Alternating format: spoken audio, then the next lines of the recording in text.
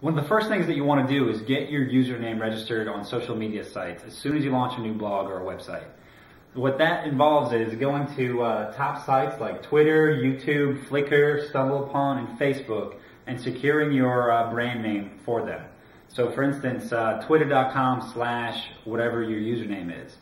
So in our scenario for Hotshot Photo, I want to see if I can get the username Hotshot Photo on as many websites as I can for brand management and just to be able to post things to those websites under my username. Now, the easiest way to see if your username is available is to go to a website called knowem.com. They also have a paid option, which I'm actually doing for Hotshot Photo, which allows you to just submit all your information once, and the guys at Knowem will go to each and every one of the websites and register, and there's different options. They can even put your photo in there and do a description, tag it across like 100 social sites. If you don't want to spend the money, or if you want to do it yourself, I'd suggest going to Knowem just to check out the availability of your username. And then I would definitely get an account at Twitter, at YouTube, Flickr, Stumbleupon, and Facebook.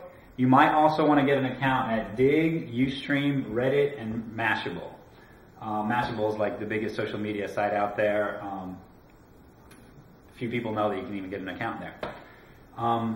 And then you want to go to your niche sites. Once again, if you go to Knowem, you'll see all the list of all these like niche sites for niche or niche, I don't even know how to say it.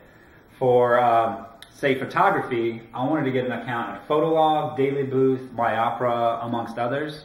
So I would make sure to get your username registered at those as well.